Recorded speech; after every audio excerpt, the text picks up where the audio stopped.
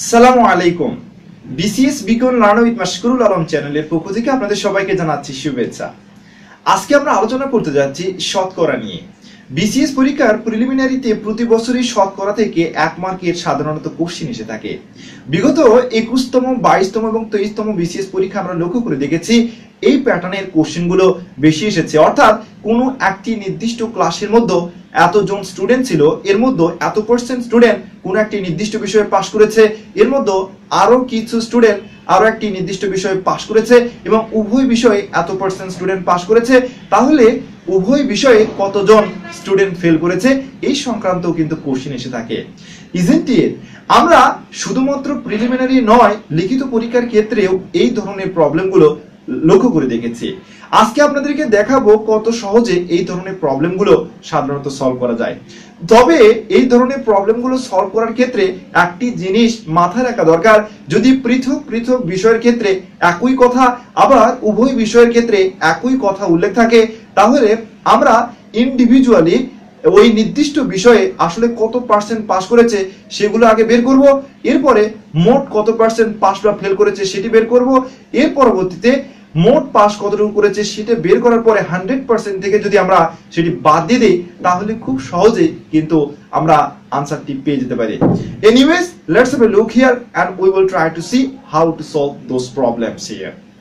লক্ষ্য করে দেখবেন, আমরা বলছিলাম যে কোন পরীক্ষায় 80% স্টুডেন্ট গণিতে, 70% বাংলায় এবং উভয় বিষয়ে পাস করে 60%, উভয় বিষয়ে শতকরা কতজন ফেল করলো।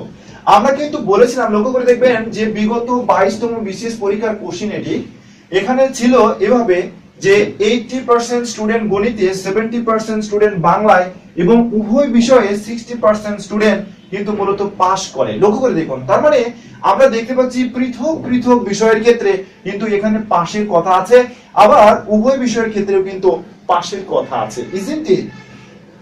তাহলে আমরা ইন্ডিভিজুয়ালি আসলে দেখব যে ম্যাথমেটিক্সে কত পার্সেন্ট পাস করেছে, বাংলায় কত পার্সেন্ট পাস করেছে সেটি দেখব এবং মোট কত পার্সেন্ট পাস করেছে সেটি বের করার পরে যদি আমরা 100% থেকে সেটি বাদ দিয়ে দিই তাহলে কিন্তু খুব সহজে আমরা বলতে পারবো যে আসলে উভয় বিষয়ে শতকরা কতজন স্টুডেন্ট ফেল করেছে। Isn't it? তাহলে লক্ষ্য করে দেখুন, আপনি ফিগারের মাধ্যমে প্রবলেমগুলো সলভ করার চেষ্টা করবেন, তাহলে খুব সহজে আপনি বুঝতে পারবেন। অ্যাজ ফর এক্সাম্পল, এটি হচ্ছে 80% স্টুডেন্ট বাংলায় যেহেতু পাস করেছে, গণিতে পাস করেছে, গণিতে 80% আর উভয় বিষয়ে পাস করেছে। লক্ষ্য করে দেখবেন যে এখানে তারা মূলত বলেছে এখানে 60% স্টুডেন্ট উভয় বিষয়ে পাস করেছে, রাইট? আবার এখানে 70% স্টুডেন্ট কিন্তু মূলত বাংলায় পাস করেছে, এখানে 70% স্টুডেন্ট বাংলায় পাস করেছে।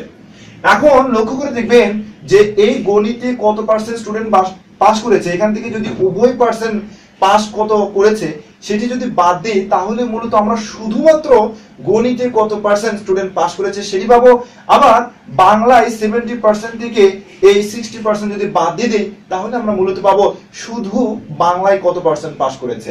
তাহলে লক্ষ্য করে দেখুন, আমরা এখান থেকে বলতে পারি শুধু বাংলায় পাস করেছে কিন্তু এখান থেকে 20%, রাইট? 80 থেকে 60% বাদ দেবেন, এরপরে বাংলায় 70% থেকে উভয় পার্সেন্ট বাদ দিলে কিন্তু এখানে হচ্ছে মূলত 10%, রাইট? তার মানে আপনি এখানে লেখার চেষ্টা করবেন এভাবে, লিখিত পরীক্ষার ক্ষেত্রে শুধু বাংলায় পাস করে, শুধু বাংলায় পাস করে। লক্ষ্য করে দেখবেন যে এখান থেকে আমরা দেখতে পাচ্ছি শুধু বাংলায় পাস করে হচ্ছে 10%, আবার শুধু গণিতে পাস করে কিন্তু এখান থেকে আমরা দেখতে পাচ্ছি 20%, রাইট? তাহলে মোট কত পার্সেন্ট পাস করেছে আমরা সেটি কিন্তু আগে বের করার চেষ্টা করব, রাইট? তাহলে মোট পাস কিন্তু আপনি এখানে লিখতে পারেন মোট পাস, তার মানে আমরা এখান থেকে দেখতে পাচ্ছি যে বাংলায় পাস করেছে 10, আবার গণিতে পাস করেছে 20%, আবার উভয় বিষয়ে পাস করেছে কিন্তু 60%, রাইট? তার মানে আমরা দেখতে পাচ্ছি মোট পাস এখান থেকে কিন্তু হয়ে যাচ্ছে 60 হয় 80 10, দ্যাট মিন্স 90% মূলত মোট পাস করেছে। আচ্ছা, 100% তো আমাদের মোট পার্সেন্ট পাস, রাইট? এখন এখান থেকে যদি মোট পাস যদি আমরা জাস্ট বিয়োগ করে দেই তাহলে কিন্তু আমরা বলতে পারি মূলত উভয় বিষয়ে শতকরা কতজন ফেল করেছে। Isn't it? তার মানে লক্ষ্য করে দেখবেন, আমরা বলছিলাম যে 100 থেকে আপনি এটি যদি বাদ দিয়ে দেন, দ্যাট মিন্স 100 মাইনাস 90, তাহলে খুব সহজে কিন্তু আপনি ডিসিশন নিতে পারবেন যে আসলে 10% স্টুডেন্ট উভয় বিষয়ে মূলত ফেল করেছে। Isn't it? তাহলে আমরা বারবার বলছিলাম যে এই কোশ্চেন গুলো সলভ করার মেইন যে সিগনিফিকেন্স বা মেইন তাৎপর্য, আপনি আগে কি টার্ম খুঁজে বের করার চেষ্টা করবেন যে ভিন্ন ভিন্ন বিষয়ে কি বলা আছে, আবার উভয় বিষয়ে কি বলা আছে। উভয় বিষয়ে যেটি বলা আছে সেটির উপরে ভিত্তি করে আপনি সবগুলোকে এক করে নেওয়ার চেষ্টা করবেন, তাহলে খুব সহজে এই প্রবলেমগুলোকে সলভ করা যেতে পারে। Let's have a look here. Now we will try to solve one more problem here. And already we have explained here that these kinds of problem is very important, and there is a great possibility to get common once again from here.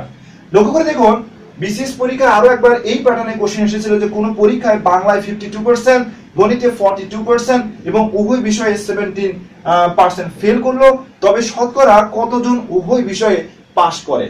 লক্ষ্য করে দেখবেন, আমরা এখান থেকে দেখতে পাচ্ছি যে সবগুলো ক্ষেত্রেই কিন্তু এখানে প্রথমে ফেলের কথা বলা আছে। তার মানে এখানে লক্ষ্য করে দেখুন, আমরা উভয় বিষয়ের দিকে তাকিয়ে দেখতে পাচ্ছি 17% ফেল করেছে, বাংলায় 52% ফেল করেছে, আবার গণিতে 42% কিন্তু ফেল করেছে, রাইট?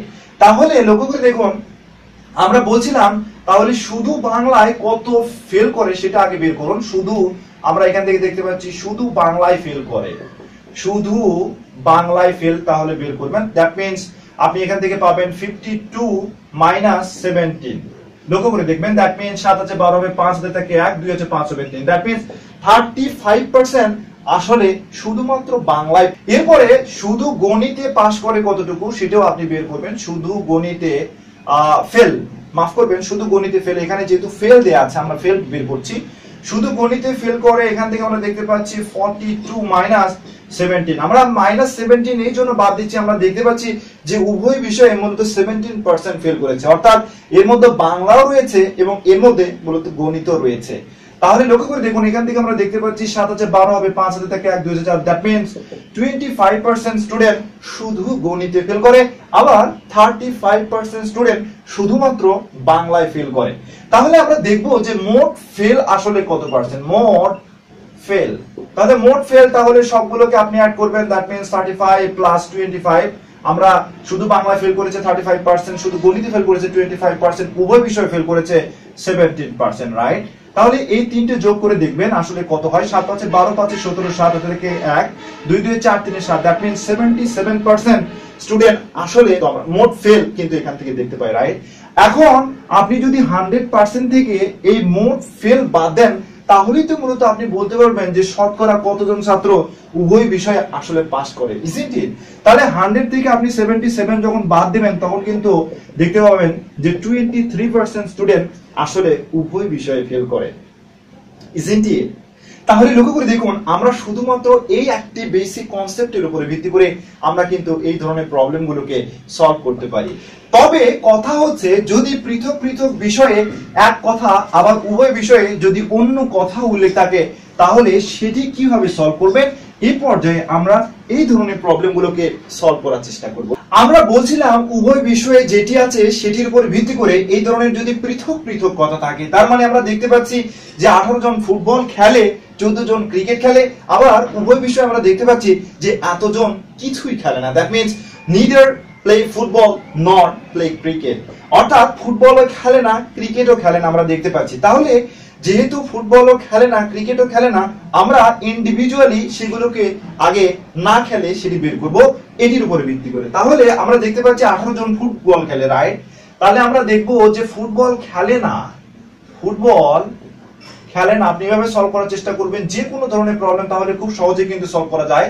ফুটবল খেলে না 30 থেকে আপনি 18 বাদ দিয়ে দিবেন। দ্যাট মিন্স আপনি এখান থেকে মূলত পাবেন 12, রাইট? আবার ক্রিকেট খেলে না সেটিও বের করে নেবেন, ক্রিকেট খেলে না। তাহলে ক্রিকেট খেলে না কতজন, এখান থেকে আপনি দেখতে পাচ্ছেন যে 30 মধ্য থেকে যদি আপনি এখানে 14 বাদ দেন তাহলে কিন্তু হচ্ছে মূলত 16, রাইট? তার মানে 16 জন ক্রিকেট খেলে না, আবার 12 জন ফুটবল খেলে না। আমরা বলছিলাম যে 5 জন কিছুই খেলে না, অর্থাৎ এর মধ্যে ক্রিকেটও খেলে না ফুটবলও খেলে না। তাহলে এখান থেকে এর উপর ভিত্তি করে আপনি শুধু কথাটুকুকে আপনি কনসিডার করে সলভ করার চেষ্টা করবেন। তাহলে শুধু ফুটবল খেলে না, লক্ষ্য করে দেখবেন, শুধু ফুটবল খেলে না, শুধু ফুটবল খেলে না। তাহলে আপনি কিভাবে সলভ করবেন? এখান থেকে আমরা দেখতে পাচ্ছি ফুটবল খেলে না 12 জন, তাহলে 12 থেকে আপনি 5 এখান থেকে বাদ দেওয়ার চেষ্টা করবেন, রাইট? তার মানে 7 জন আসলে শুধু ফুটবল খেলে না, আবার শুধু ক্রিকেট খেলে না সেটিও আপনি বের করবেন। শুধু ক্রিকেট খেলে না, তাহলে আমরা দেখতে পাচ্ছি এখান থেকে 16 থেকে আপনি 5 বাদ দেওয়ার চেষ্টা করবেন। That means 11 person actually they do not play cricket actually, isn't it? তাহলে এখন আপনি এখান থেকে দেখবেন যে মোট খেলে না, আপনি লিখবেন মোট খেলে না, মোট খেলে না। তাহলে লক্ষ্য করে দেখবেন যে 7 জন ফুটবল খেলে না, আবার ক্রিকেট খেলে না 11 জন, আবার 5 জন কিছুই খেলে না, রাইট? তাহলে এটিকে আপনি এখান থেকে যোগ করার চেষ্টা করবেন। দ্যাট মিন্স 11 সাথে হয়ে যায় 18, 18 5 কিন্তু হয়ে যায় 23, রাইট? তার মানে আমরা দেখলাম যে 23 জন আসলে মোট খেলে না। আচ্ছা, আমাদের ক্লাসের মধ্যে কিন্তু ছাত্র কিন্তু ছিল 30, রাইট? এই মোট ছাত্র থেকে যদি আমরা মোট খেলে না আমরা যদি বাদ দিই, তাহলে তো মূলত আমরা বলতে পারবো যে আসলে কতজন উভয় বিষয় খেলে, ইজন্ট ইট? অর্থাৎ আমরা বলতে চাচ্ছিলাম যে উভয় বিষয়ে খেলে, তাহলে করবেন এইভাবে যে 30 যেহেতু স্টুডেন্ট সংখ্যা, তাহলে 23 এখান থেকে বাদ দেবেন, বাদ দিলে কিন্তু হয়ে যায় মূলত 7 জন আসলে উভয় বিষয় খেলে। আজকে আমরা দেখলাম গুরুত্বপূর্ণ কিছু প্রবলেম সলভ করা থেকে। আমরা লক্ষ্য করে দেখেছি প্রিলিমিনারি সহকারে লিখিত পরীক্ষাতেও এই প্যাটার্নের অঙ্ক কিন্তু আসার প্রবল সম্ভাবনা রয়েছে। বিগত 21তম, 22তম এবং 23তম বিসিএস পরীক্ষায় এখান থেকে কোশ্চেন এসেছিল। বিগত 35তম, 34তমতেও রিটেন পরীক্ষায় এই প্যাটার্নের অঙ্ক থেকে কোশ্চেন এসেছে। So it's very important and vital to have clear concept regarding this, isn't it? আশা করছি আজকের ভিডিও টিউটোরিয়ালটিও আপনাদের জন্য অনেক সহায়ক হবে। আপনারা যদি মনে করেন আমাদের ভিডিও টিউটোরিয়ালটি কি এতটুকু হেল্পফুল আপনাদের কাছে যদি মনে হয়, তাহলে only one request to you, that is you should subscribe our channel and don't forget to like and share our videos. আগামী ভিডিও টিউটোরিয়াল দেখার আমন্ত্রণ জানিয়ে সর্বশেষে সবার কাছ থেকে দোয়া চেয়ে বিদায় নিচ্ছি। আল্লাহ হাফেজ।